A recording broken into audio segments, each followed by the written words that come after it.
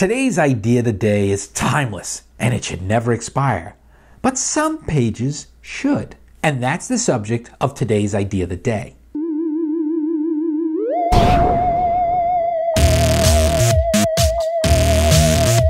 The internet is big.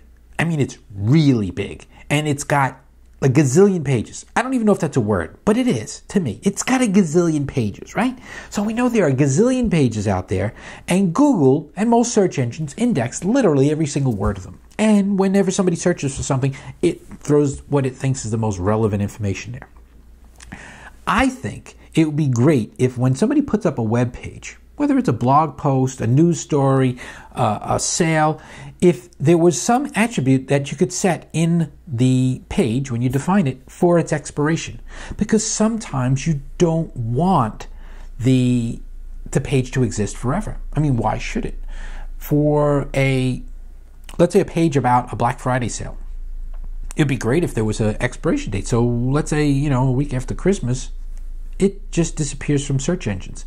So it would be a simplified way for search engines to weed out the old material. If you have something in there that you know is like the curriculum for a certain school year, and you don't need it to be archived in the universe forever, it would make the search engines' databases much more efficient if they automatically knew, essentially, not just by guessing, by the way. I'm saying it would be great if the website owners, when they define any given page on the web, could add an attribute, a simple little tag somewhere in the hidden HTML that says, here's its expiration date, so that the search engines don't bother including them beyond a certain date.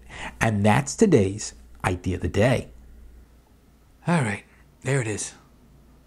That's today's idea of the day. Some of them are pretty good, right? And some of them suck, I admit. First to admit, some of my ideas suck. But if you visit Idea of the Day every day and you subscribe to my channel by looking at the subscribe link in the corner, you'll see a brand new idea every single day. And I promise you, some of them don't suck.